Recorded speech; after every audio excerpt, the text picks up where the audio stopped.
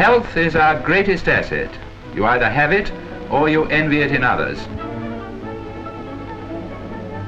The health of the nation has never been higher than it is today. Yet at the same time that all these people were working or enjoying themselves, this happened.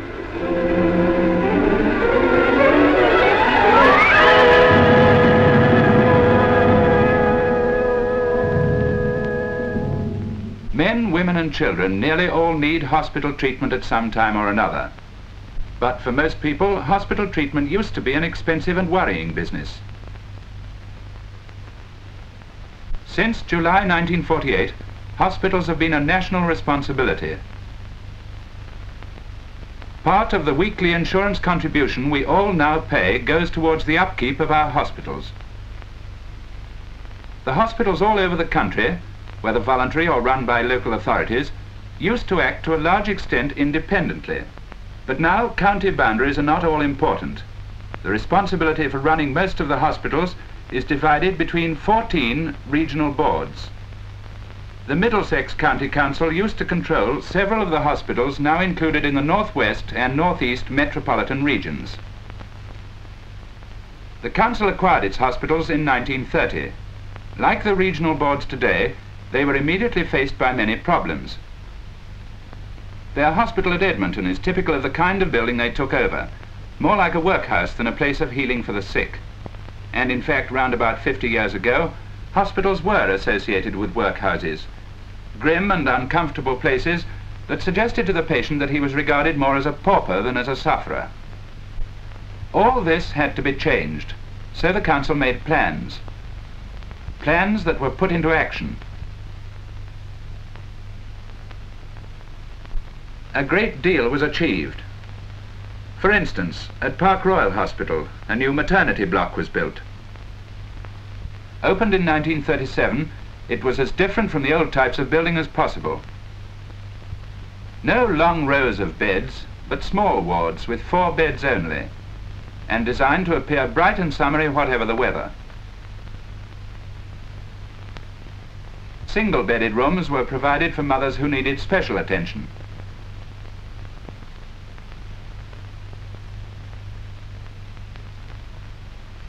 The babies were also given their own quarters in this modern nursery.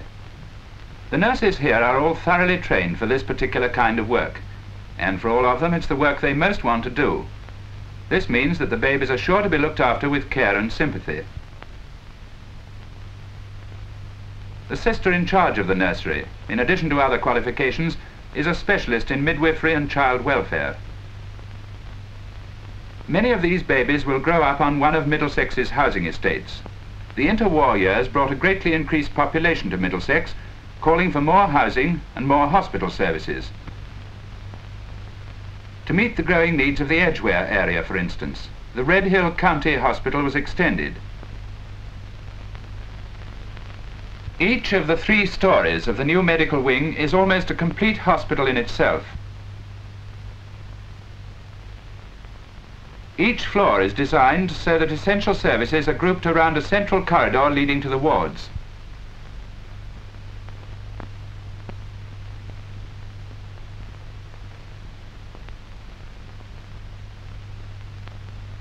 These wards are a special feature. Although larger than those in the maternity block at Park Royal, they are yet small enough to provide the personal touch that reduces the contrast with the homes that patients have left. This concern with the human side of hospital organisation was typical of the Middlesex County Council's outlook.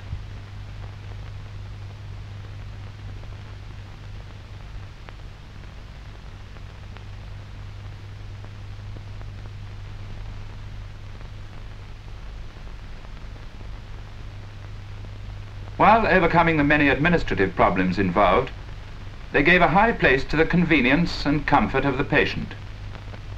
An example of this was their successful attempt to abolish the hours of dreary waiting, usually associated with the outpatient departments, by instituting an appointment system for their outpatients.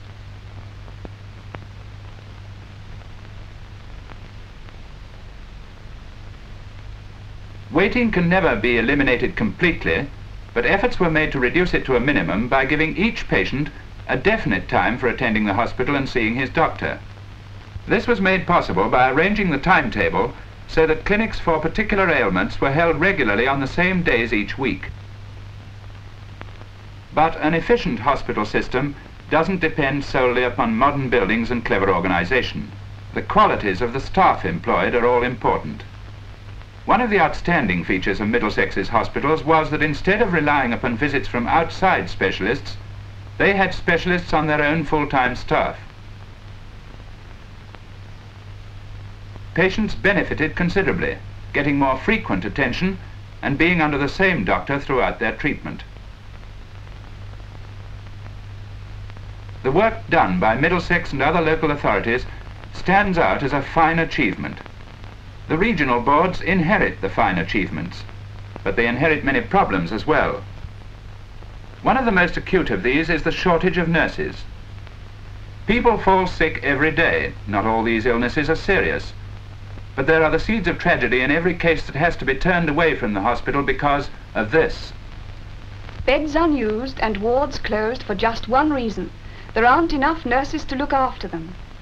I'm not going to suggest that the only reason for this is low wages, but it's a pretty important reason these days when makeup and smart clothes really are a necessity. The girl who works in an office or factory has something to spare for these things, and for entertainment and holidays as well. But the average nurse? No. Nurses' wages have always lagged behind rising standards in pay.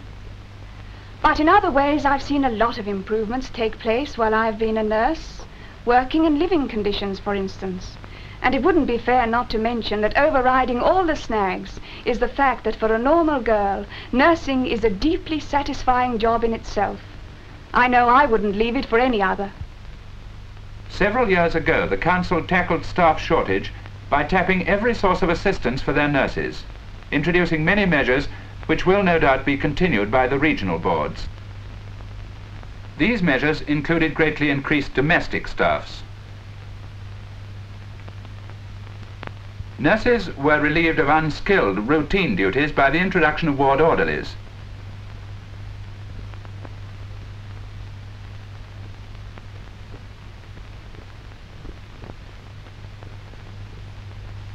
By using enrolled nurses and part-time nurses for the simple nursing tasks.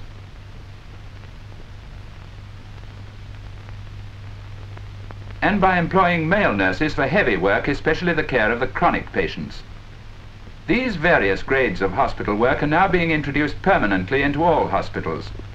They will leave the fully trained nurse free to conserve her energies and skill for the most important duties.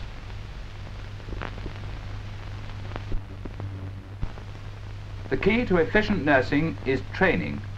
The casual methods of yesterday are giving place to organized courses of practical and theoretical instruction.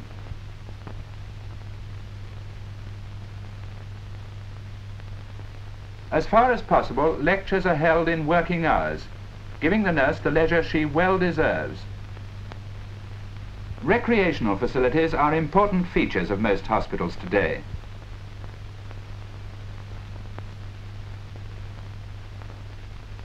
Living and dining accommodation for students and other grades of nurses is being brought up to date.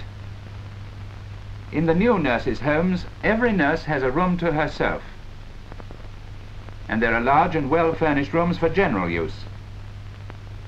The old discipline, with its irksome restrictions, is rapidly becoming a thing of the past.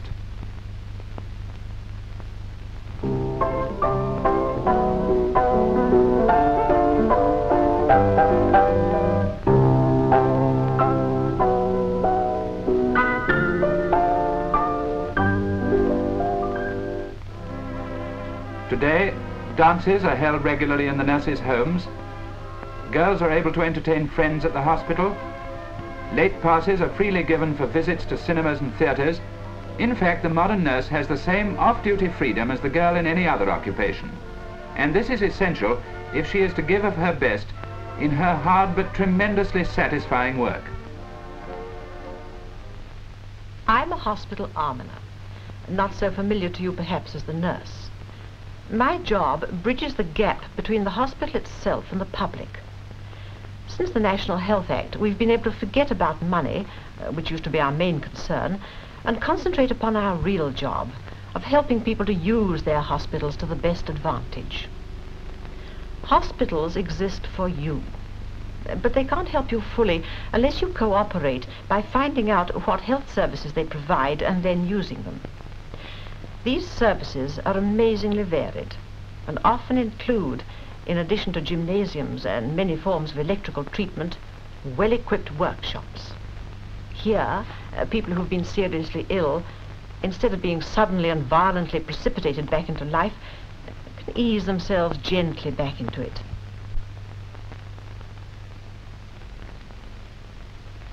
Yes, the almoner can fill in forms for you, arrange for convalescent homes, artificial limbs and appliances, antenatal care, midwives, and, if necessary, daily help while you're laid up.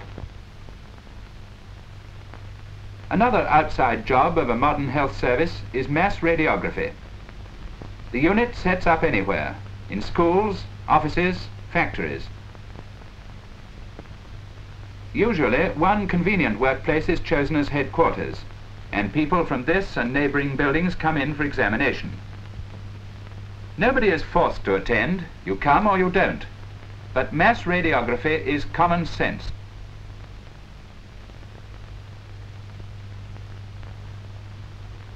Mass radiography is one of the health services Middlesex have paid particular attention to developing. Their units are equipped with the very latest apparatus, operated by expert radiographers.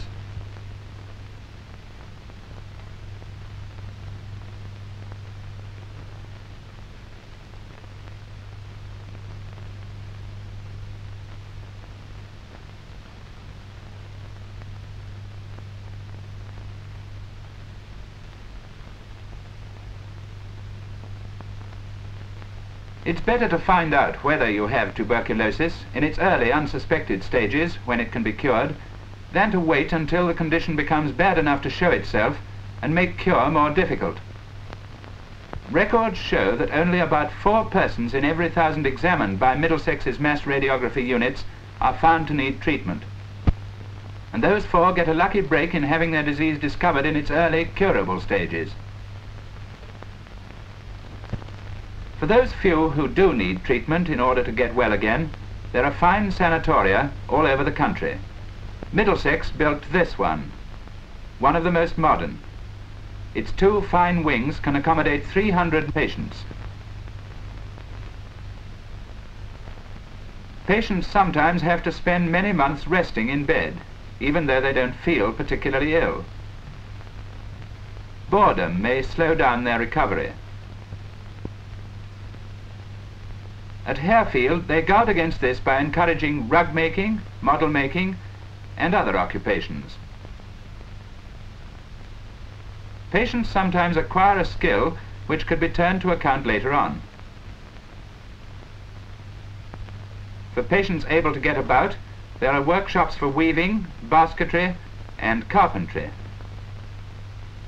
There's also a printer's shop that produces forms and so on required by the hospital.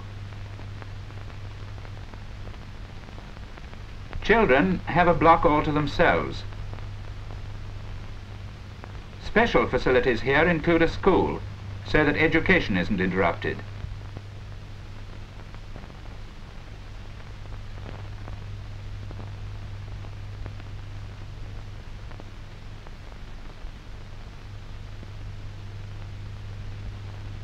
Even though they've had a bad start, these children stand a good chance of being able to lead healthy and normal lives. Middlesex County Council and other local authorities have good reason to be proud of their achievements. During their stewardship of many of the nation's hospitals, they made a number of notable advances. The regional boards have adopted the best of these and will develop them. Middlesex and others changed many dreams to realities. But war prevented the realization of all their ambitions. Some of these had passed the planning stage. Models for the hospitals of the future were ready. It will now be up to the regional boards to take over these visions of the drawing office and make them realities of brick and stone, of equipment and service, for the benefit of us all.